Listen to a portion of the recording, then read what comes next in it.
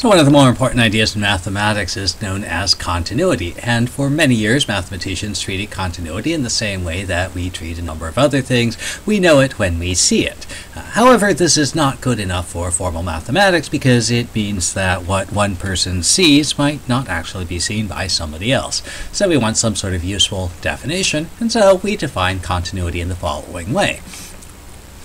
So I'm going to take a function f of x, and it's going to be continuous at a particular point if and only if the function value and the limit of the function as x gets close to a are both existent quantities and are equal to each other. Now, in the course of the semester, you will probably be asked to prove one thing or another, and you might be asked to prove that a function is continuous at a point or over some interval. Now, a very important thing to keep in mind is that the only acceptable answer to a question like prove that a function is continuous is going to make some reference back to this definition of continuity. There are very few things you will be asked to memorize in mathematics, but the definitions are the absolute minimum. If you do not know the definitions, you cannot proceed. In this particular case, the definition of continuity has three important components. First off, we need to find f of a, make sure that it exists. We need to find the limit as x approaches a of f of a, and then we want to show that the limit and the function value are equal, in which case the function will be continuous, or possibly the limit and the function value are different, in which case the function will be discontinuous at the point in question. And just to make the problems interesting, we won't commit ourselves in the question to whether or not the function is or is not continuous. Prove or disprove f of x equals 1 over x is continuous at x equals 0. So maybe the function's continuous, maybe it's not. Well, let's take a look at it.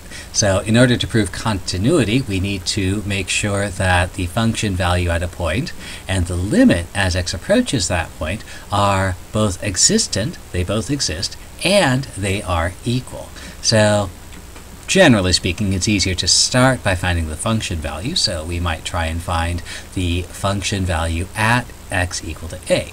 So our point of interest, x equals 0, our definition, x equal to a, so that says that 0 and a are the same thing, so that a is equal to 0, so we can start by finding f of 0. Well, let's go ahead and find that out. F of x equals 1 over x, so f of 0 is going to be 1 over 0, and we have a problem, because we cannot put a 0 in the denominator.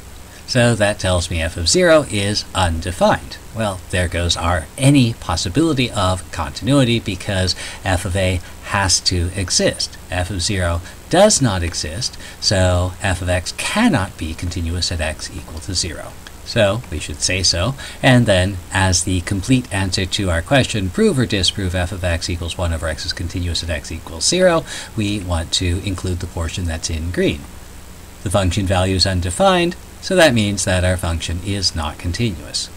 Now, it's worth pointing out that while you should know the definition of continuity, you don't actually quote it at any point in the course of the proof. What you should have is what's called a working understanding of the definition of continuity.